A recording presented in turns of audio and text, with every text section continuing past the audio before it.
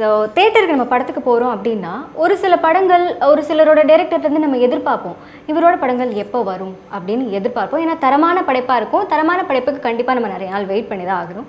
அந்த மாதிரி இப்போது மகிழ் திருமேனி சாருடைய படம் டைட்டிலே தெரியும், கலக தலைவன். இந்த படத்துக்குள்ளே என்னென்னலாம் இருக்குது அப்படிங்கிறத நம்மளே யூகிச்சு நம்மளே ஒரு கதை சொல்லிக்க வேண்டாம். இன்றைக்கி அந்த டீம் நம்ம கூட இருக்காங்க, அவங்கக்கிட்டே கேட்டு தெரிஞ்சுக்கலாம். ஸோ லெட்ஸ் வெல்கம் கலக தலைவன் டீம். வணக்கம் சார். வணக்கம்.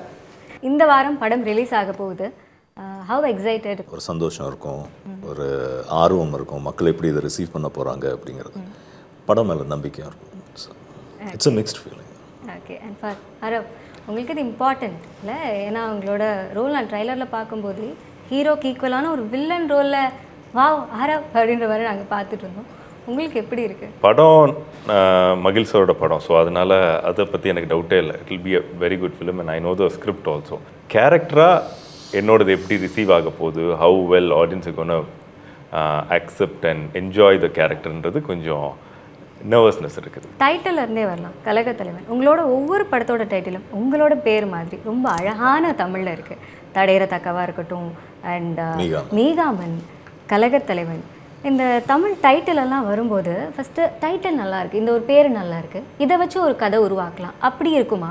இல்லை கதை ஒன்று நல்லா கிடச்சிருக்கு, இதுக்கு வந்து ஒரு நல்ல தமிழாக்கம், நல்ல பேர் வரணும் அப்படின்னு யோசிப்பீங்களா? எப்படி இருக்கும் உங்கள் ப்ராசஸ்? ரெண்டாவது தான், எனக்கு வந்து கதைலாம் ஈஸியாக எழுதிடுவேன்.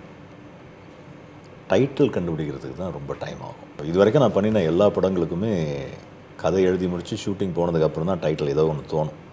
பட் கலக தலைவனை பொறுத்த வரைக்கும் கதை எழுதிக்கிட்டு இருக்கும்போதே டைட்டில் தோணிடுச்சு. அது இன் தேட் வே இது வந்து ஒரு ஸ்பெஷலான ஒரு தலைப்பு.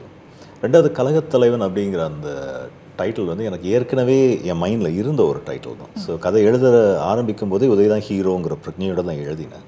அந்த சூழ்நிலையில் இந்த தலைப்பு வந்து கதைக்கு பொருத்தங்கிறது மிகப்பெரிய காரணம். உதய் அவருக்கும் பொருந்தும் அப்படின்னு தோணுச்சு. கலகத்தலைவன் இதை வந்து உதய்கிட்ட சொல்லும் போது அவருக்கு உங்கள் மைண்டில் என்னென்ன ஓடிச்சு? சொன்ன உடனே அவரோட ரியாக்ஷன் எப்படி இருந்தது? இது வேணாங்க அப்படிதான் சொன்னாரா? ஓகே, நீங்கள் எப்படி கன்வின்ஸ் பண்ணீங்க? கிட்டத்தட்ட அதுக்கு ஒரு 3 மாதம் அவகாசம் எடுத்துக்கிட்டேன். நிறைய டைட்டில்ஸ் யோசித்தேன். பட் எதுவுமே எனக்கு இது பொருந்தின மாதிரியோ அல்லது இது ஏற்படுத்தக்கூடிய அந்த இம்பேக்டையோ அந்த டைட்டில்ஸ் மற்ற எல்லா டைட்டில்ஸுமே ஏற்படுத்தலை. ஸோ நான் உதய்கிட்ட போய் சொன்னேன், இந்த மாதிரி ஒரு 4-5 டைட்டில் பேரை சொல்லி இது எல்லாமே கூட எனக்கு இருக்குது, பட் இந்த டைட்டில் கொடுக்கக்கூடிய ஒரு இம்பேக்டை இந்த டைட்டில்ஸ் கொடுக்கல, நீங்களே பாருங்கள் அப்படின்னு சொன்னேன். சரி, நான் ஒன்று பண்ணுறேன், நான் சிஎம் கிட்ட கேட்குறேன், அவர் அனுமதி கொடுத்தாருன்னா வில் கோ ஹெட் அப்படின்னாரு. அதுக்கப்புறம் ஒரு 3 or 4 months கழித்து அவர் அனுமதி கொடுத்துட்டாரு, வி கேன் கோ ஹெட் அப்படின்னு சொன்னார். சூப்பர். அண்ட் ஆரவ், கதை சூஸ் பண்ணும்போது அதுலேயும் இந்த கதையில் உங்களுக்கு என்ன ஸ்பார்க் இருந்தது? கண்டிப்பாக நான் அதை பண்ணணும் அப்படின்னு ஒரு விஷயம் நம்மளை ஈர்க்கும்ல கதை பண்ணும்போது, அந்த மாதிரி இதில் உங்களை ஈர்த்த விஷயம் எது? என்பா மகிழ் சார் ப்ராஜெக்ட்ஸ்க்கு நான் பெரிய ஃபேன். ஸோ மகிழ் சார் படத்தில் வில்லன் வந்தோடனே கொஞ்சம் ஒரு செகண்ட் வந்து மகிழ் சாரோட பெரிய ஃபேனு, ஆனால் வில்லனாக இருக்குது, நம்ம இப்படி பண்ணிகிட்ருக்கோம், இந்த பார்ட் ஆஃப் மை லைஃப் நான் இது பண்ணலாமா, கேரியரில் இது ஓகேவா, இது வந்து ஒரு பெரிய ஒரு இதாக ஓடிட்டே இருந்துச்சு. மகிழ் சாரை போய் நான் மீட் பண்ணிவிட்டு நான் சொன்னேன், சார் நான் உங்களோட பெரிய ஃபேன், நான் உங்களை பார்க்கலாம் தான் மெயினாக வந்தேன், எனக்கு தெரியல நான் பண்ணணுமா பண்ணக்கூடாதுன்னு தெரியல. இப்போ மகிழ் சார் எனக்கு ஒரு வார்த்தை சொன்னாங்க, ஆரவ் நீ இப்போ எனக்கு யூ ட்ரஸ்ட் மீ, அது மட்டும் போதும், மிச்சத்தை நான் பார்த்துக்கிறேன் அப்படின்னா. Okay sir, I trust you, நீங்கள் என்ன நான் உங்கள்கிட்ட ஒப்படைச்சிட்றேன், நீங்கள் பார்த்துக்கோங்கன்னு. நான் நினச்சதோட 100 times அந்த கேரக்டர் வேறு மாதிரி பண்ணியிருக்காங்க சார். ஸோ என்கிட்ட சொன்னதோட வேறு மாதிரி வந்திருக்கு படத்தில். So I am completely happy about how the character is built. Villain கேரக்டருக்கு பவர்ஃபுல்லாக இதை ஸ்பேஸ் கொடுக்குறதுக்கு. So thank you so much sir அந்த இதுக்கு. My pleasure. மீட்டிங்க்கு முன்னாடியே நான் ஒரு 2-3 தடவை பார்த்துருக்கணும், பேசியிருக்கணும், என்னமோ தெரியல. பட் அப்போயே அவர் மேலே எனக்கு ஒரு நல்ல அபிப்பிராயம் இருந்தது. ஸோ அவர் நம்ம மேலே இவ்வளோ மரியாதை வச்சுருக்காரு, இவ்வளோ நம்பிக்கை வச்சுருக்காரு, நம்ம அவருடைய கெரியரை வந்து பின்னோக்கி இழுத்துடக்கூடாது அப்படின்ற ஒரு பொறுப்புணர்வு எனக்கு இருந்தது. ஸோ நீங்கள் போயிட்டு வாங்க Aarav, let me give me some time. அப்போ அவர் என்கிட்ட சொல்லிட்டு போனார், சார் நீங்கள் எது சொன்னாலும் நான் பண்ணுறேன், வாட் எவர் த ரூல், எனக்கு ஆன்டகனிஸ்ட் பிரச்சனை இல்லை, எதுவுமே பிரச்சனை இல்லை, நீங்கள் சொல்லுங்கள் நான் பண்ணுறேன் அப்படி. எனக்கு அந்த தயக்கம் வந்தது, இவரை வந்து வில்லன் ஆக்கலாமா, ரெண்டாவது இவருடைய லுக்குக்கு இது செட் ஆகுமா அப்படின்னு. And then I called him back a few days later and I டோல்டும் இந்த கேரக்டருக்கு இன்னும் கொஞ்சம் மெச்சூர்டான ஒரு லுக்கு தேவைப்படும். ஸோ உங்கள் தோற்றத்தை நீங்கள் கொஞ்சம் மாற்ற வேண்டி வரும் அப்படின்னு நான் சொல்லியிருந்தேன். சார் நான் அதுக்கு ரெடி அப்படின்னு சொன்னார். And then the journey started. உங்களுக்கு ஃபஸ்ட் டே ஷூட்டில் உதயோட ஃப்ரேம் வைக்கும்போது எப்படி இருந்தது? அதையும் தாண்டி அவரோட ஃப்ரேமில் வைக்கும்போது நமக்குன்னு ஒரு ஹோம்ஒர்க் பண்ணுவோம் இல்லையே கரெக்டாக ஆஸ் ஆர்டிஸ்ட் உங்களுக்குன்னு. அதுவும் வில்லன் ரோலுங்கும் போது நீங்கள் கண்ணாடியில் முறைச்சிப்பார் அந்த மாதிரி ஏதாவது ஹோம்ஒர்க்லாம் பண்ணிங்களா? எப்படி நீங்கள் உங்களை ப்ரிப்பேர் பண்ணிட்டீங்க? கண்ணாடி முன்னாடி நின்று அது முறைச்சி பார்க்க தேவைப்படலை. ஓகே. ஸோ அது தேவைப்படலை, ஒரு கான்ஃபிடென்ஸ் தேவைப்பட்டுச்சு. ஸோ இப்போது அதே மாதிரி அந்த உதய அண்ணா முன்னாடி வந்து அர்ஜுனா இல்லாமல் இருக்கும்போது ஆரவ் வேறு, அர்ஜுனா இருக்கிறப்போ இருக்கிற ஆரவ் வேறு. அப்போ வந்துட்டு அந்த லுக்கு ஷார்ப்பாக இருக்கும், அந்த ஒரு கான்ஃபிடென்ஸ் வேறு மாதிரி இருக்கும். ஸோ அந்த ஒரு S I have this under கண்ட்ரோல்ன்ற ஒரு லுக்கில் தான் உதயண்ணன் நான் பார்ப்பேன். ஸோ அந்த மாதிரி தான் இருந்துச்சு. பட் பிஃபோர் நான் ஃபஸ்ட் டைம் உதயண்ணனை பார்க்கும்போது ஹீ மேட் மீ கம்ஃபர்டபுள் அந்த settle. So that's how the process was. And again ஒரு ட்ரைலரில் வந்து ஒரு முத்த காட்சி சீன் வருது. நம்ம ரொம்ப ட்ராஜடியாக சண்டே காட்சியை பற்றி பேசிட்டோம் இல்லையா? இப்போ நம்ம கண்டிப்பாக முத்த காட்சியை பற்றி பேசணும். ஸோ அந்த சீக்வன்ஸ் வந்து உங்களுக்கு ஷூட் பண்ணும்போது 2 பேர்கிட்டையும் வந்து கம்யூனிகேட் பண்ணணும். அந்த சீன்ஸ் ஷூட் பண்ண விதம் பற்றி சொல்லுங்கள் சார். அது கதைக்கு ரொம்ப இன்டெக்ரலான, ரொம்ப தேவையான, அடிப்படையான ஒரு காட்சி. முத்த காட்சி வைக்கணும் ஒரு டிட்டிலேஷனுக்காகவோ கவர்ச்சிக்காகவோ வைக்கப்பட்ட ஒரு காட்சி இல்லை அது. இன்ஃபேக்ட் முத்தம் விடுவதை நாங்கள் காட்டக்கூட இல்லை. We didn't show. அச்சீவ் பண்ணி தான் எடுக்கவும் செஞ்சோம். பர்பஸோ நோக்கமோ வந்து ஜனங்களை வந்து டிட்டிலேட் பண்ணுறதில்ல. அப்போ ஃபஸ்ட்டு வந்து வேணாங்க அப்படின்னாரு. பட் அதுக்கப்புறம் கதையினுடைய ஓட்டத்தை புரிஞ்சுக்கிட்டு அதனுடைய அவசியத்தை புரிஞ்சுக்கிட்டு சரி நான் பண்ணுறேன், நீங்கள் ஆர்டிஸ்ட் அவங்கக்கிட்ட கேளுங்க அப்படின்னு சொன்னாங்க. பட் அந்த நிதியை நாங்கள் வந்து ஒப்பந்தம் செய்கிறதுக்கு முன்னாடியே நான் சொல்லிட்டேன் இந்த மாதிரியான ஒரு சீன் இருக்குது அப்படின்னு. She took it in a very professional manner. She's a thorough professional. She took it in a thorough professional manner. So incidentally நாங்கள் அதை ஷூட் பண்ணது வந்து ஒரு வெளிப்புறம். அது இன்டீரியரில் நடக்கக்கூடிய சீன் கிடையாது, அது எக்ஸ்டீரியரில் நடக்கக்கூடிய சீன். அண்ட் ஒரு அப்பார்ட்மெண்ட் காம்ப்ளெக்ஸில் தான் நாங்கள் ஷூட் பண்ணோம். ஸோ எப்போ பார்த்தாலும் ஜனங்கள் நடந்துக்கிட்டே இருப்பாங்க. ஸோ கொஞ்ச நேரத்தில் அவங்களுக்கு தெரிஞ்சிருச்சு நாங்கள் ஏதோ ஒரு இன்டிமேட் சீன் பண்ண போகிறோம். ஏன்னா நாங்கள் எல்லாருமே கொஞ்சம் மறைவாக அந்த இதை தமக்கெல்லாம் பிடிச்சிட்டு இருந்ததில் அவங்க புரிஞ்சுக்கிட்டாங்க. ஒரு ஆர்வம் இருக்க தானே செய்யும். அப்படி என்ன காட்சியும் தடுப்பு போட்டு நீங்கள் ஷூட் பண்ணுறீங்கன்னா அது என்ன காட்சி? ஸோ அவங்க உள்ளே வந்தாங்க. அந்த சூழ்நிலையில் தான் அந்த சீனை நாங்கள் ஷூட் பண்ணினோம். கூல். அண்ட் படத்தோட ஷூட்டிங் அப்போ ஃபைட் சீன்லாம் நிறைய இருந்தது. படம் ட்ரைலர் பார்க்கும்போது எங்களுக்கு தெரிஞ்சது உண்மையாகவே அடி விழுந்திருக்குமோ அப்படின்ற ஒரு ஃபீலில் டக்கு டக்கு டக்கு டக்குன்னு போகுது. சீரியஸாக ஷூட் எடுக்கும்போது இந்த மாதிரி ஏதாவது நடந்ததா? நாங்கள் கிளைமேக்ஸை வந்து ஒரு பழைய ஃபேக்ட்ரியில் ஷூட் பண்ணினோம் இன் பாண்டிச்சேரி. அது ஏறக்குறைய ஒரு 25 இயர்ஸ் வந்து ஃபங்க்ஷன் ஆகாத ஒரு தொழிற்சாலை அது. அந்த படிக்கட்டுமே எல்லாம் இத்து போயிருந்தது. அதில் நடக்கும்போது ரொம்ப ஜாக்கிரதையாக தான் நடக்க வேண்டியிருந்தது. உதய் வந்து ஷூட்டுக்கு வரதுக்கு முன்னாடியெல்லாம் அவர் எங்கெங்கே நடக்க வேண்டியிருக்குமோ அங்கெல்லாம் நான் ஒரு 10 பேரை நடக்க விடுவேன். நான் நடப்பேன், முதல்ல நான் நடந்துடுவேன். அதுக்கப்புறம் ஒரு 10 பேரை நடக்க விடுவேன். Just to make sure that the platform is strong. அப்போது ஒரு பர்டிகுலர் ஏரியாவில் ஒரு ஸ்டண்ட் மேன் நடந்து போயிட்டு இருக்கும்போது அவர் அந்த தளம் வந்து உடஞ்சிச்சு. அவர் உயிர் தப்பியது ஒரு மிரக்கல். அண்ட் அந்த ஃபேக்ட்ரியில் ஷூட் பண்ணும்போது எல்லாருக்கும் ஏதோ ஒரு அடிபட்டுக்கிட்டே இருந்தது. Because it was such an old factory. எனக்கு அடிபட்டது, எனக்கு இன்ஃபேக்ட் தலையில் ஒரு சரியான அடி பட்டு ஐ வாஸ் வீக்கம் இருந்தது. ஒரு 4-5 நாளுக்கு தொடர்ச்சியாக வீக்கம் இருந்தது. அண்ட் சாரை வந்து ஒரு நடிகராக நாங்கள் நல்லாவே ரசிச்சிருக்கோம். படத்தில் டெடியில் சின்ன talking about me. Yes sir, நீங்கள் கண்ணிலே ரொம்ப அழகாக மிரட்டியிருப்பீங்க. உங்களுக்கு காட்சி வந்து நடித்து காட்டினாரா? ஏதாவது உங்களை அப்படி பயமுறுத்தக்கூடிய மாதிரி, இல்லை இதுக்கு நல்லா ஹார்ட் ஒர்க் பண்ணணும் அப்படின்ற மாதிரி இருந்த சீன்ஸ் ஏதாவது சொல்லுங்கள். எக்ஸ்பிளைன் பண்ணுவாங்க சார். ஓகே, இது என்ன சிச்சுவேஷனில் இது நடக்குது, அப்போ உன் கண்ட்ரோல் என்ன இருக்குது, நீ எந்த மாதிரி ஒரு மனநிலையில் இருக்க இந்த இடத்துல நீ வந்து, ஸோ இது எல்லாமே கிளியராக எக்ஸ்பிளைன் பண்ணிடுவாங்க. ஸோ ஃபஸ்ட்டு நான் வந்து அந்த சீன் பேப்பர் பார்த்து ஒரு விஷயம் புரிஞ்சிருப்பேன். அப்புறம் சார் சொன்னதுக்கப்புறம் அது வேறு மாதிரி ஒன்று புரியும். அதுக்கப்புறம் ஒன்று கொடுத்ததுக்கப்புறம் சார் இதிலேருந்து இந்த இடத்துல இந்த மாதிரி ஒரு சின்ன ஒரு சேஞ்ச் பண்ணலாம், இந்த இடத்துல ஒரு பாஸ் கொடுத்து இந்த லுக் கொடுக்கணும், இந்த மாதிரி சின்ன சின்ன விஷயங்கள் ஆட் ஆகிட்டே போகும். ஸோ அந்த மாதிரி ஆகும்போது இந்த ஒரு சீன் வேறு மாதிரி பியூட்டிஃபுல்லாக மாறிடும் அது. அண்ட் செட்டில் நடந்தது அது ஃபன்னி மூமெண்ட் ஷேர் பண்ணிக்க முடியுமா? ஏன்னா படம் வந்து கொஞ்சம் நல்ல ஆக்ஷனோடு போயிட்டே இருக்குது. என்னதான் ஆக்ஷன் இருந்தாலும் செட்டுக்குன்னு ஒரு கலை, ஒரு ஹாப்பியான ஃபன் மூமெண்ட் போய்கிட்டே இருக்கும். அந்த மாதிரி யாராவது ஜோக் அடித்து ரீடேக் மறுபடியும் எடுத்தது அந்த மாதிரி ஏதாவது இருக்கா? உதய் தான் இப்போ ஜோக் அடிச்சுட்டே இருப்பாரு. ஓகே. மற்றபடி ஃபனி மூமெண்ட்ஸ் வந்து ஒரு 10 பேர் கூடக்கூடிய இடத்துல கண்டிப்பாக ஏதாவது ஒன்று நிகழ்ந்துக்கிட்டே தான் இருக்கும். But it was such an intense shoot and we was shooting under ரொம்ப இன்டென்ஸான சர்க்கம்ஸ்டான்சஸில் ஷூட் பண்ணி. இல்லை எனக்கு வந்துட்டு ஸோ ஒரு பாயிண்ட் ஆஃப் டைமில் என்னென்னா அந்த அர்ஜுன்ற கேரக்டராகவே என்னை பார்க்க ஆரம்பிச்சிட்டாங்க. ஸோ இந்த ஒரு வருஷம் யாரும் என் பக்கத்துலேயே வரமாட்டாங்க. நான் ஒரு மாதிரி அந்த மாதிரி இன்டென்ஸான ஆள் போல் இருக்குது. பக்கத்தில் போனால் ஏதாவது செஞ்சு விட்ருவான்ற மாதிரியே வந்து யாருமே என் பக்கத்துலேயே வரல. ஸோ நானும் அந்த சீரியஸ்னஸாகவே இருந்தேன். ஜென்ரலாக அப்படி இல்லை நான். பட் சரி அந்த மூடு கேரி பண்ணுறது அப்படியே இருக்கட்டும்னு சொல்லி எந்த ஒரு ஃபன் கிடையாது. ஈவன் ஒரு சீன் பிரேக்கில் கூட ஐ டோன்ட் திங்க் நான் சிரித்து பேசிட்டு இருந்த மாதிரி கூட ஞாபகம் இல்லை. எஸ், டெக்னிக்கல் டீம் பற்றியும் ஃபுல்லாக சொல்லிடலாம். ஏன்னா நீங்கள் சொன்ன மாதிரி அந்த பழைய ஃபேக்ட்ரியில் உங்களுக்கே இவ்வளோ காயங்கள் இருக்குது, அவங்களுக்குலாம் ஹெவி வெயிட்டை தூக்கிட்டு வருவாங்க. ஸோ டெக்னிக்கல் டீம் பற்றி ஷேர் பண்ணுங்கள் சார். ஒரு டைரக்டர் போய் ஸ்பாட்டில் இறங்கிடுவார், ஒரு ஆர்டிஸ்ட் வந்து இறங்கிடுவாங்க.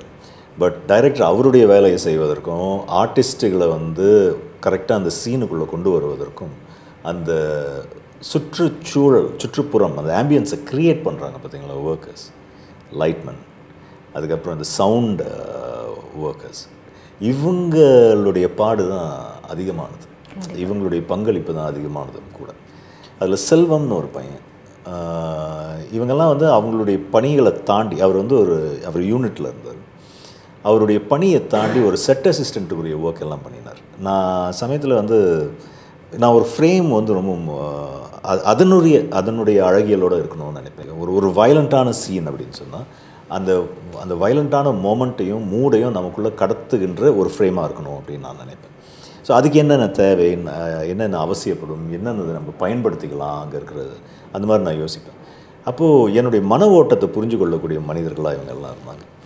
நான் சமயத்தில் அப்படி ஒரு பொருளை பார்த்தா கூட அவங்களுக்கு புரிஞ்சிடும் அந்த பொருள் வந்து ஃப்ரேமில் இருக்கணும் அப்படின்னு. அது எவ்வளோ கனமாக இருந்தாலும் அதை பற்றி யோசிக்கவே மாட்டாங்க, அதை தூக்கிட்டு வந்து வைப்பாங்க. இவங்களெல்லாம் என்னால் மறக்கவே முடியாது. இவங்க பேரை எல்லாமே 10-15 பேர் இருக்காங்க. இவங்க பேரெல்லாம் நான் வந்து ஆடியோ ரிலீஸ் ஃபங்க்ஷனில் சொல்லணும்னு நான் நினச்சேன். அன்றைக்கி வந்து நிறைய பேர் வந்திருந்தாங்க. அதாவது டைம் நெருக்கடி இருந்தது, அதனால் என்னால் மென்ஷன் பண்ண முடியும். நீங்கள் கேட்டதுனால ஐம் ஹாப்பி. ஸோ அவங்க எல்லாருக்குமே இந்த படத்தை நான் டெடிகேட் பண்ணணும்னு ஆசைப்பட்றேன். மியூசிக் டைரக்டர், மியூசிக் பற்றி சொல்லுங்கள் சார். அருள் குரலி அவர் தான் பாடல்கள் இசையமைச்சிருக்காரு. Is a very nice promising young talent. 2 beautiful songs. In fact there are 3, படத்தில் 2 தான். ஒரு பாடலை உருவாக்குவதற்காக அவர் மிகப்பெரிய மெனக்கடல் எடுப்பார். ராத்திரி பகல் பார்க்காம உழைக்கக்கூடியவர். இது நான் சும்மா சொல்லலை, நிஜமாகவே அந்த மாதிரி உழைக்கக்கூடியவர் தான். நைட்டெல்லாம் ஒர்க் பண்ணிட்டு காலையில் தான் படுத்து தூங்குவார். He will reach great heights, அதில் எந்த சந்தேகமும் இல்லை எனக்கு. அவர் இருக்க வேண்டிய உயரம் இன்னும் அதிகமானது அப்படின்னு நான் நம்புகிறேன். And he will reach that point. அதே மாதிரி ஸ்ரீகாந்த் தேவா, அவர் தான் பின்னணி இசை. எனக்கு என்ன வேணுமோ அதை கொடுப்பதற்கு அவர் தயங்க மாட்டார், அதுக்காக மெனக்கிடுவார். சினிமாட்டோகிராஃபர் தில்ராஜ், இவங்களாம் எனக்கு வந்து ஒரு மிகப்பெரிய பலமாக இருந்தாங்க. ஷூட் முடிச்சுட்டு வந்து டப்பிங்க்கு வந்தபோது ஆரவ் என்று சொன்னார், சார் ஒவ்வொரு ஃப்ரேமும் அழகாக இருக்குது சார் அப்படின்னார். Dilraj, படத்தொகுப்பாளர் Srikanth, designer Sasi, stunt choreographer சக்தி சரவணன், மற்றும் எனிபடி எல்ஸ், இந்த ஸ்டைலிஷ் ஷேர் அலி. ஏன்னா ஒரு படத்துக்கு காஸ்டியூம்ஸ் வந்து அவ்வளோ முக்கியமானது. கண்டிப்பாக அவ்வளோ முக்கியமானது. அது கொஞ்சம் பிசகினா அந்த கேரக்டரே அடிபட்டு போகும். ஒரு கேரக்டர் வடிவமைப்புன்னு வரும்போது உடை அவ்வளோ முக்கியமான அங்கம் வகிக்குது. ஸோ அந்த விதத்தில் ஷேர் அலி. ஆரவ் சார் சொன்னார், நீங்களே வந்து ஒரு ஃப்ரேம் ரசிச்சிருக்கு, ஒவ்வொன்றுமே நல்லா இருக்குது அப்படின்னு சொன்ன மாதிரி நீங்கள் இப்போது உங்களுக்கு பார்க்கும்போது இந்த ஃப்ரேமில் நானா அப்படின்ற மாதிரி நான் உங்களே ரசித்து பார்த்த அந்த ஒரு ஃப்ரேம் பற்றி ஷேர் பண்ணிக்கோங்க. ஒரு சில ஃப்ரேமில் அந்த கேரக்டருக்காக சில ஆங்கிள்ஸ் வச்சுருப்பாங்க சார். அது ஒரு இதில் வந்து நான் ஃபஸ்ட் டைம் வந்து உதய் சாரை நான் பார்ப்பேன். ஸோ அதுக்காக நான் கார்லேருந்து இறங்கிட்டு எனக்கும் உதய் சாருக்கும் ஒரு வைட் ஆங்கிளில் ஒரு ஷாட் ஒன்று இருக்கும். அதுக்கப்புறம் அது கட்டாயி க்ளோஸ்அப் ஒன்று வரும். ஸோ அதெல்லாம் வந்து அந்த ஹீட் ஆஃப் த சீன் அப்படியே இன்க்ரீஸ் பண்ணி விடுற மாதிரி ஒரு இது. ஸோ அதே மாதிரி இந்த ஃபேக்ட்ரிக்கு நாங்கள் போகிற ஒரு சீன் இருக்கும். அங்கேயும் வந்துட்டு ஒரு லோ ஆங்கிளில் அந்த ஃபேக்ட்ரியை நான் பார்க்குற ஒரு சீன் இருக்கும். அதுவுமே வந்து பயங்கர ஒரு இதாக இருக்கும், இன்டென்ஸான ஒரு சீனாக இருக்கும். அது மாதிரி நிறைய சீன்ஸ் இருக்குது. லோ ஆங்கிள்ன்றது பொதுவாக கிளாசிக்கலாக இப்போ டெக்ஸ்ட் புக் தியரி என்னென்னா, லோ ஆங்கிளாக ஒரு மனிதரை நம்ம காட்டுறோம்னா அவன் டைனமிக்காக இருப்பான். ஸோ லோ ஆங்கிளுக்கு அந்த ஒரு தன்மை இருக்குது. ஓகே, அவரோட மனநிலைமையும் அந்த மனநிலைமையும் அவருடைய கேரக்டரை வந்து பூதாகரப்படுத்தி காட்டுவதற்காகவும், பவர்ஃபுல்லாக ஒரு மனிதனை காட்டுவதற்காகவும். ஸோ இந்த மாதிரி பல யுக்திகள் இருக்குது. அந்த காலத்தில் நீங்கள் பார்த்தீங்கன்னா இந்த ஒப்பாரி அப்படிங்கிறதுக்கு ஒரு டியூன் இருக்குல்ல, அந்த டியூனை வந்து காதல் பாட்டுக்கு ஜி ராமநாதன் சார் வந்து பயன்படுத்தியிருந்தார். அந்த பாட்டு ஞாபகப்படுத்தி அந்த பாட்டு வந்து ஆக்சுவலாக அம்பிகாபதி படத்தில் நடிகரத்தில் சிவாஜியும் பானுமதி அம்மாவும் நடித்தது. ஸோ அந்த மாதிரி நம்ம வந்து எந்த சட்டத்தையும் எந்த இலக்கணத்தையும் மீறலாம். அப்படி மீறும்போது அப்படிதான் இலக்கியமும் கலையும். சார், இப்போ இவ்வளோ தூரம் ரசித்த பழைய படத்தை பற்றி பேசும்போது கண்டிப்பாக ஒரு ஃபேவரட் மூவி அப்படின்னு இருக்கும். அது எந்த மூட் செட் என்ன மைண்டாக இருந்தாலும் அந்த படத்தை பண்ணிட்டு 100 தடவைக்கு மேலே பார்ப்பேன். எனக்கு இந்த படம் ஒரு ஃபீல் கொடுத்துட்டே இருக்கும் அப்படின்ற மாதிரி ஒரு படம் உங்களோட லிஸ்ட்டில் என்னவா இருக்குது? நிறைய இருக்குது. நான் ரொம்ப விரும்பி பார்க்கக்கூடிய ஒரு படம் வந்து மை சாசி கேர்ள்னு ஒரு கொரியன் ஃபிலிம். ஓகே ஓகே, தமிழில் ஏகப்பட்ட படங்கள் இருக்குது. Okay, and sassy girl is a wonderful film. ஏறக்குறைய ஒரு தமிழ் படம் மாதிரியே இருக்கும். கொரியன் கல்ச்சருக்கும் நம்ம கல்ச்சருக்கும் அவ்வளோ ஒற்றுமைகள் இருக்குது. கொரியன் சீரியல் பார்த்து தான் நாங்கள் எல்லாம் அதை கற்றுக்கிட்டு இருக்கோம்.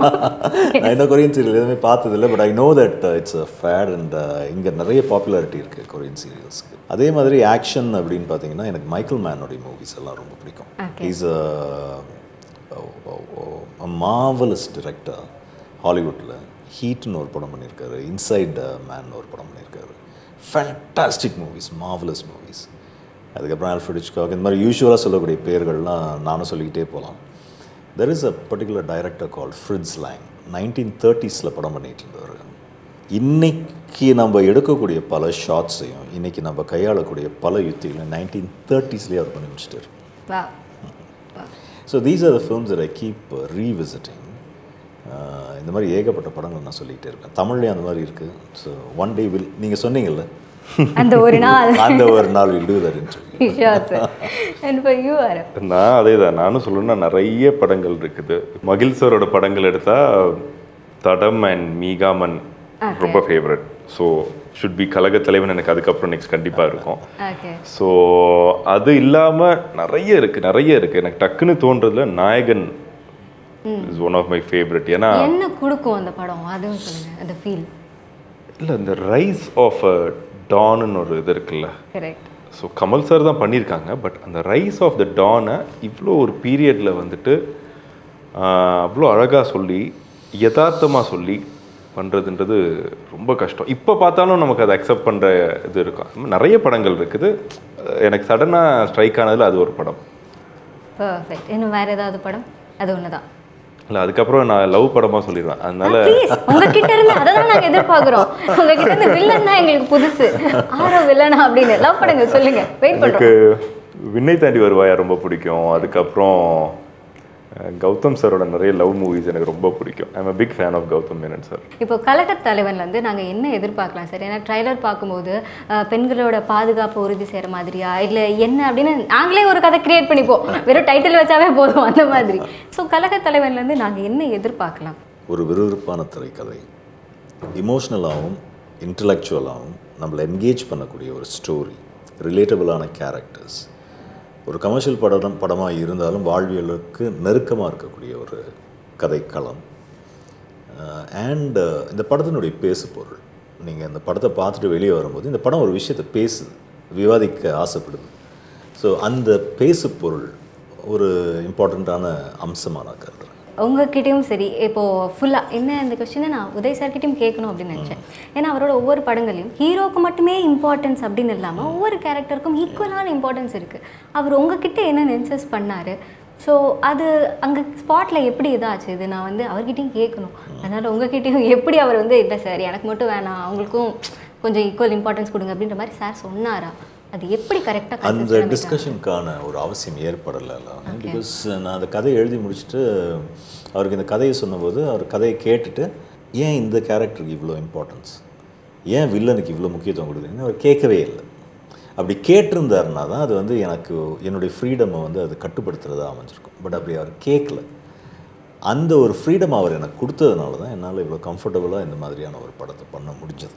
இந்த படத்துக்கு 3 முக்கியமான கேரக்டர்ஸ் இருக்காங்க. த ஹீரோ ஆஃப்கோர்ஸ், அவருக்கு தான் பிரதான பங்கு. இந்த கதையும் அவரை சுற்றி தான் நடக்குது.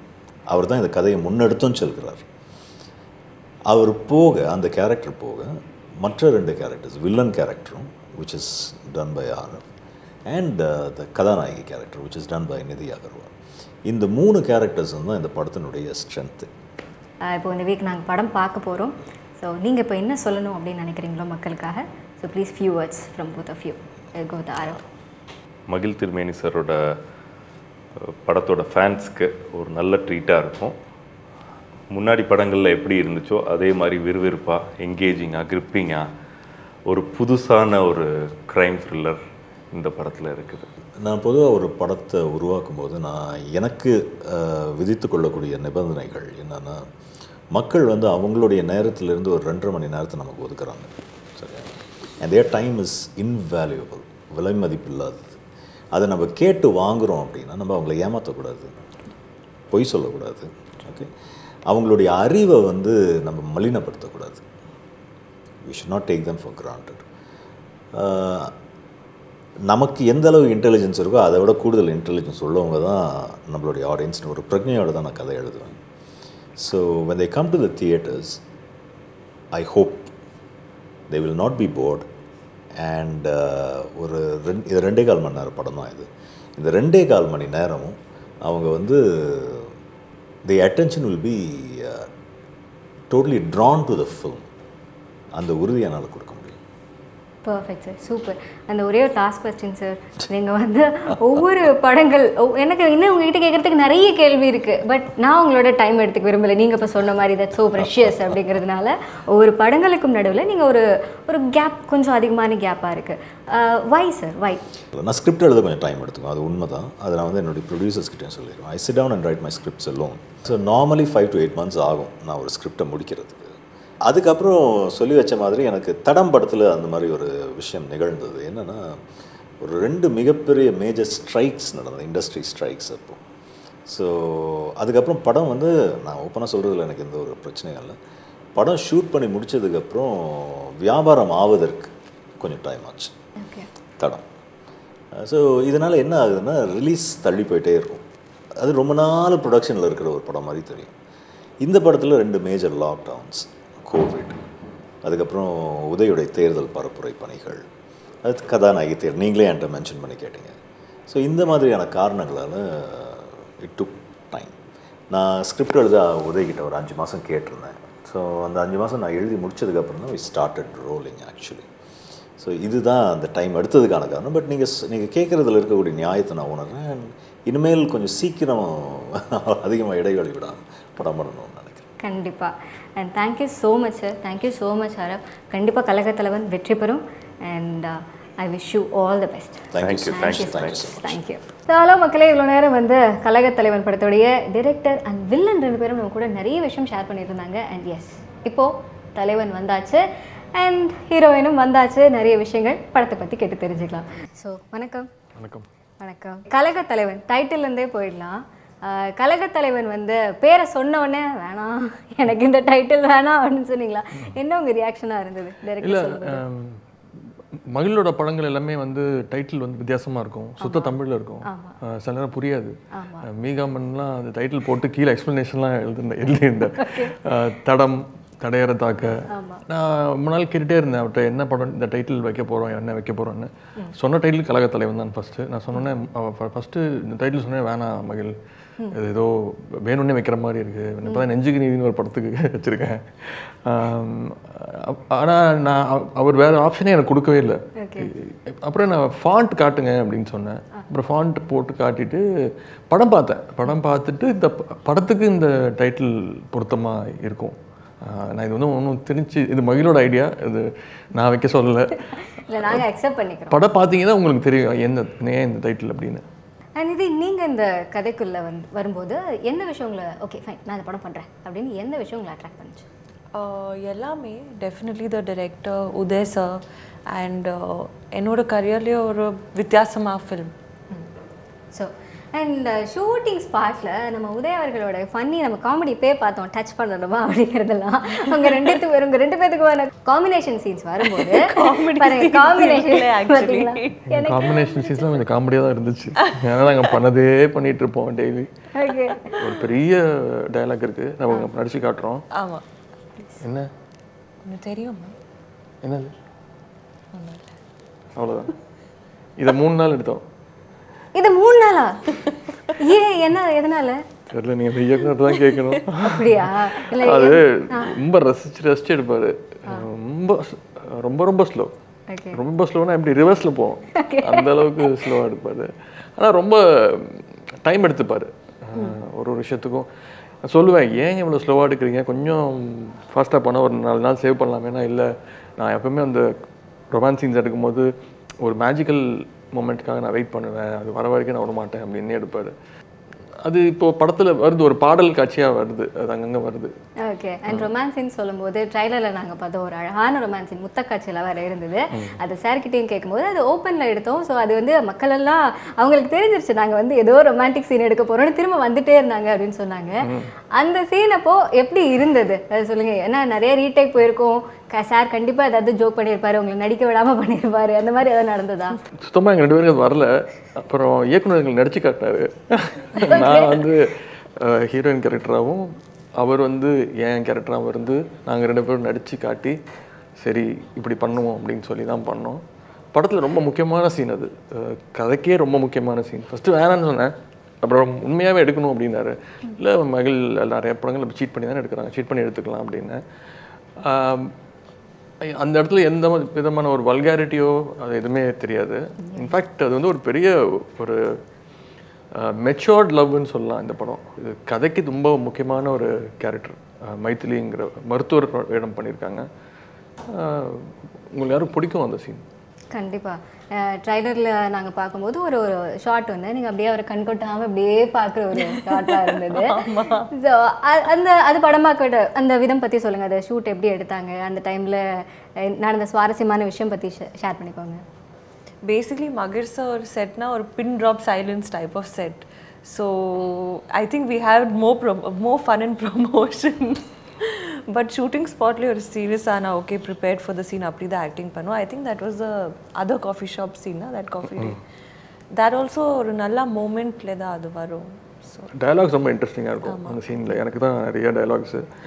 அதுவும் 3 நாள் எடுத்தாரு இந்த ஒரு காஃபி ஷாப். அதுவும் 3 நாள். ஓகே. சார் கிட்ட இருந்து ஏதாவது உங்களுக்கு நடிப்புக்கு டிப்ஸ் வந்ததா, இல்லை இந்த மாதிரி பண்ணலாம் அப்படின்னு? ஓகே, டிப்ஸ் வரல, பட் சருக்கு பார்க்க I only learn a couple of things. என்னெல்லாம் எப்படிலாம் நடிக்கக்கூடாதுன்னு கற்றுக்கிட்டேன். இல்லை அப்படி ஒன்றுமே இல்லை.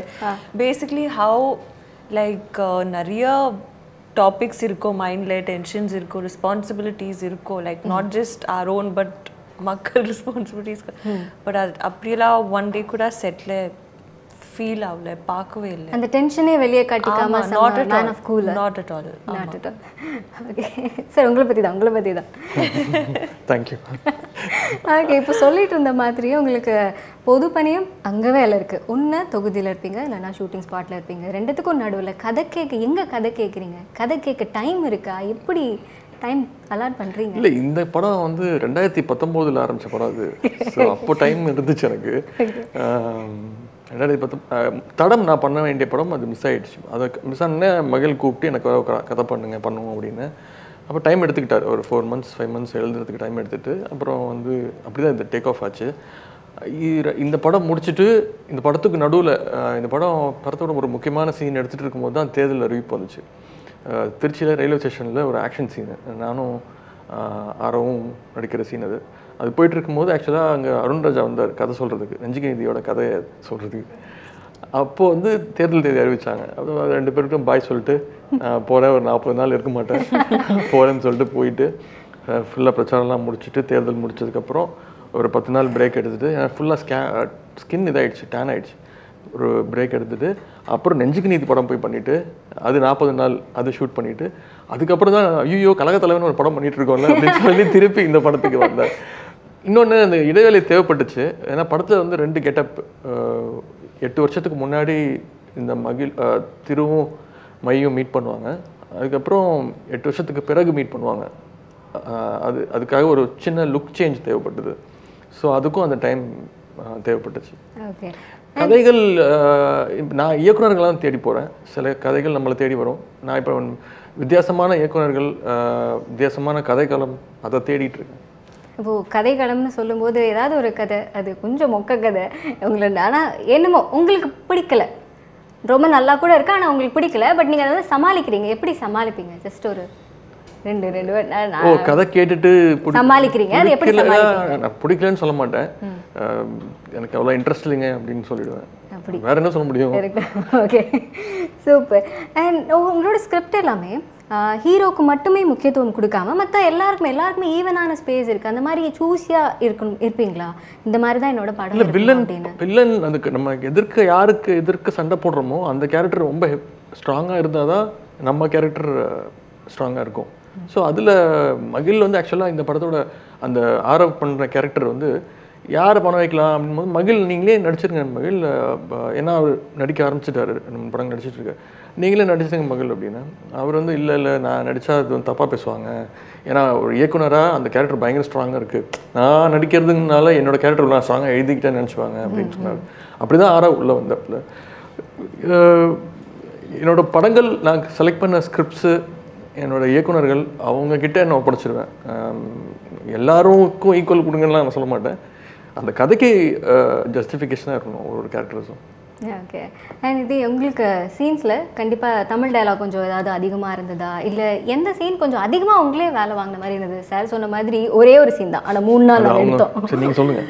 இல்லை அதில் டயலாக் பார்ட் வாஸ் அவ்வளோ கஷ்டம் இல்லை, பிகாஸ் ஹேபிட் ஆயிடுச்சு. தமிழ் டயலாக்ஸ் ஸ்டடி பண்ணி மெமரைஸ் பண்ணி பேசணும், தெலுங்கு டயலாக் ஸ்டடி பண்ணி மெமரைஸ் பண்ணி பேசணும். பட் தமிழ் எனக்கு ஆக்சுவலி கொஞ்சம் ஈஸி தான், because my neighbours var Tamilians in Bangalore. So நான் நிறைய தமிழ் கேட்டேன், அவங்க வீட்டிலே தான் ஐ use to go all the time. So ஒரு ஏலியன் லாங்குவேஜ் இல்லை எனக்கு தெரியும். பட் கஷ்டப்படி சீனாக ஒரு ப்ரீ கிளைமேக்ஸ் சீன் இருக்குது, அதில் டயலாக்ஸ் இல்லை ஹார்ட்லி இருக்கு, பட் கத்திக்கிட்டே இருக்கும். ஆமாம், அது சீன் ரொம்ப பாவமாக இருந்துச்சு. நான் நினச்சேன் இன்னைக்கு போனாங்கன்னா எனக்கு தெரிஞ்சு திருப்பி வரமாட்டாங்க ஷூட்டிங்க்கு, அப்படிதான் நினச்சேன். நானும் ஆரவும் இருந்தார் அந்த சீனில். அது ஒரு மாதிரி ஒரு ஃபிசிக்கலாக அவங்கள மேன் ஹேண்டில் பண்ணுற மாதிரியான ஒரு சீன், ஒரு ஆக்ஷன்னே சொல்லலாம். அவங்க உடம்பு ஃபுல்லாக அடிபட்டு தரையில் போட்டு பொருளை வச்சு புழுதி 3 கார் இருக்கும், 3 காரும் சுற்றும், அந்த மண்ணெல்லாம் அவங்க மேலே வந்து விழுந்து அதையும் 3 நாள் எடுத்தாருங்க அவர். நான் வந்து அது ஆனால் இவங்க எதுவுமே அதுக்கு ஒரு கம்ப்ளைண்ட் பண்ணாமல், நானும் ஆர்வமே அப்படியே பார்ப்போம் என்ன இப்படி எடுக்கிறாரு. நான் மகிழ்கிட்ட சொல்லியிருக்கேன், சொன்னேன் பாவம் என்னங்க பாவங்க என்ன இவ்வளோ எடுக்கிறீங்க, அதை திருப்பி எடுத்துகிட்டு இருந்தேன். எவ்வளோ வாட்டி தான் பண்ணுவாங்க அவங்க, வேற யாராவது ஹீரோயினாக இருந்தானே எனக்கு தெரிஞ்சு கொஞ்சம் மூஞ்சி காட்டிட்டு போயிருப்பாங்க. அந்த இடத்துல அவங்க டெடிகேஷன் லெவல் சூப்பர். இப்போது ஹீரோயின் அவங்களோட சொல்லும்போது இந்த படத்தில் ஆக்ஷன் சீக்வன்ஸ் நிறையா இருக்குது, உங்களோட அந்த சீன் கொஞ்சம் ரத்தம் சொட்டு அப்படி நீங்கள் இதெல்லாம் ட்ரைலரில் பார்க்குறோம், அந்த ஆக்ஷன் சீக்வன்ஸ் அதெல்லாம் பற்றி படமாக்குன விதம் சொல்லுங்கள். உண்மையாக அடிபட்டு இந்த கதை உண்மையாகலாம் அவன் அடிப்படலைங்க. நாங்கள் அந்த கிளைமேக்ஸ் போர்ஷன் படத்தில் ஒரு 10 மினிட்ஸ் வருது, அது பயங்கர, அதுவே ஒரு கதை, அதுவே ஒரு ஸ்டோரியாக எடுத்தார். அது ஒரு 10 நாள் பாண்டிச்சேரி பக்கத்தில் ஒரு பாழடைஞ்ச ஒரு ஃபேக்ட்ரி, அந்த ஃபேக்ட்ரி கொஞ்சம் ரெடி பண்ணி, ஏன்னா அங்கே ஒரு ஷூட்னா ஒரு ஃபைட் சீன்ஸ்னால் வந்து எப்படியும் ஒரு 300-400 பேர் இருக்கணும். அங்கே எங்கே கால் வச்சா எங்கே உடையும் அப்படின்னே தெரியாது.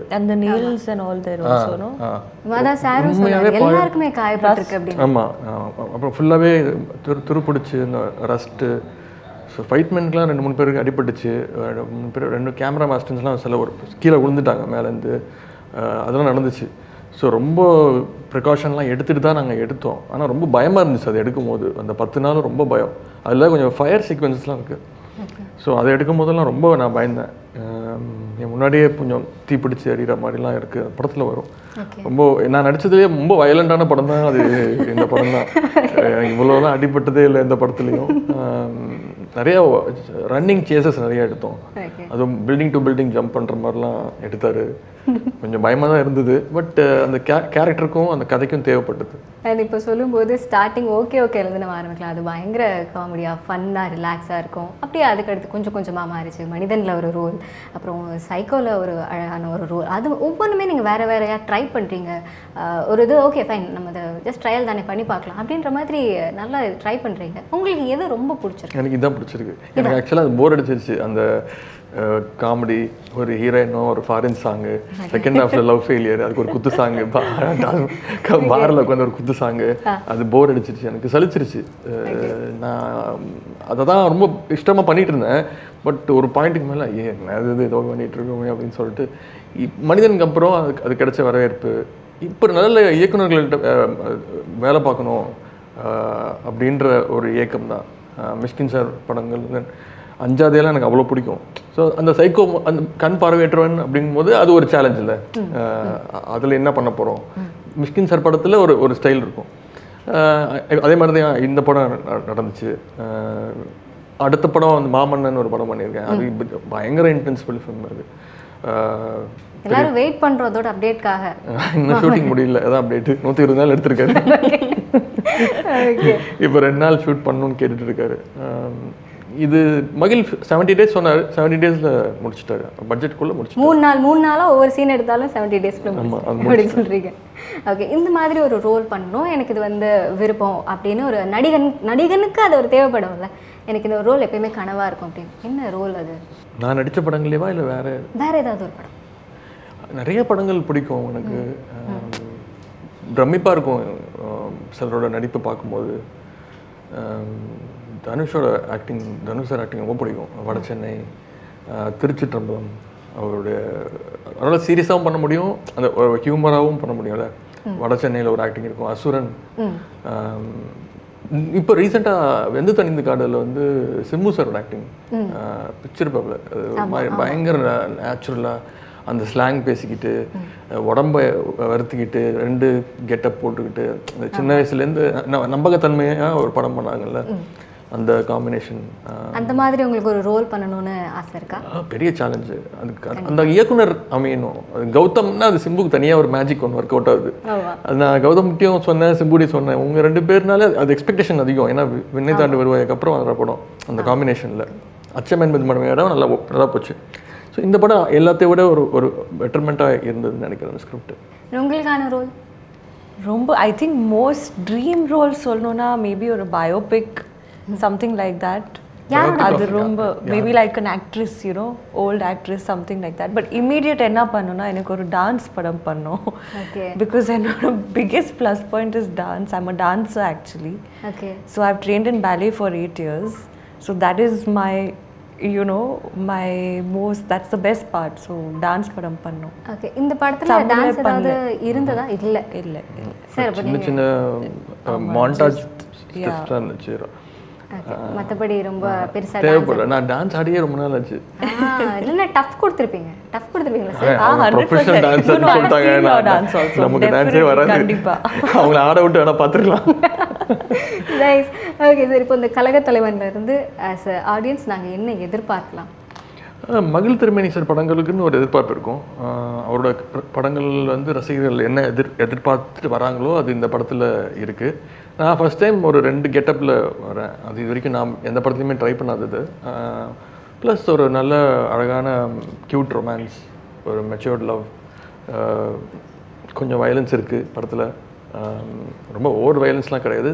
சென்சார் UA சர்டிஃபிகேட் கொடுத்துருக்காங்க. ஸோ மகிழ் படத்தில் என்ன இருக்குமோ அது இந்த படத்தில் இருக்குது. ஓகே, அண்ட் நீங்கள் சொல்லுங்கள். இந்த படத்தில் வந்து இப்போது ஆடியன்ஸ் ஆல்மோஸ்ட் நம்ம இன்டர்வியூவோட கிளைமேக்ஸ் வந்துட்டோம். இப்போ ஆடியன்ஸ் கிட்ட நீங்கள் படத்தை பற்றின சில விஷயங்கள் ப்ளஸ் ஆனது. இந்த படத்தை ஒரு க்ரைம் ஃபில்ம் அண்ட் மேக்கிங் புதுசாக இருக்கும். I think it's a very crisp and nice different kind of film. ஒரு இன்டெலிஜென்ட் ஃபில்ம், நல்லா கேரக்டர்ஸ் இருக்கும். And Uday sir acting in this film I think is going to be a big standing point. So ஆமாம், ஒரு நல்லா entertaining படம் இருக்கும். That's the most important thing. Perfect. முத்தக்காட்சி பற்றி அவர் சொல்லும்போது அதுதான் காமெடியாக இருந்தது. ஏன்னா எல்லாமே ரெடி பண்ணிட்டாங்க, மக்கள் வேணும்னே அந்த இடத்துல இருக்காங்க, அவங்களுக்கு மக்களுக்கெல்லாம் போர் அடிச்சு போச்சு. ஓகே 3 நாள் அதே பார்ப்பாங்க. Okay okay. அதுக்கப்புறம் அந்த ரொம்ப க்ரௌட் ஆயிடுச்சு, நிறைய வேடிக்கை பார்க்க வந்துட்டாங்க. அப்புறம் நாங்கள் யூனிட்ல சொல்லி தெர்மோகால்லாம் பிடிக்க சொல்லி க்ளோஸ் பண்ணி தான் எடுத்தோம். அது என்னமோ நடக்குது அப்படின்னு வெயிட் பண்ணிட்டு இருந்தாங்களா? அப்புறம் என்னமோ நடக்குதுங்க. Because they'll click a picture, no? That's the main thing. They'll click a picture of that and then it will be like... climax scene, அந்த ஃபேக்ட்ரி சீன் பற்றியும் சொன்னார். எல்லாருக்குமே காயப்பட்டுச்சு அந்த ஃபேக்ட்ரியில். அது உள்ளே போய் அங்கே எடுக்கிற இடத்துக்கு போகிறதுக்கே வந்து ஒரு பெரிய ட்ராவல், ஒரு 1/2 அன் ஹவர் ஆகும். அது எது ஒரிஜினல் எது செட் போட்டிருக்காங்கன்னு தெரியாது. சில விஷயங்கள் வந்து செட்டாக இருக்கும், ஏன்னா அதில் உடைக்கிற மாதிரி ஃபைட்டில் உடைக்கிற மாதிரி இருக்கும்ல. ஸோ ரொம்ப பார்த்து ரொம்ப நிதானமாக தான் அங்கே நடக்கணும். ஒரு 4 ஃப்ளோர் ஏறணும், ஃபுல்லாகவே அயன் தான்.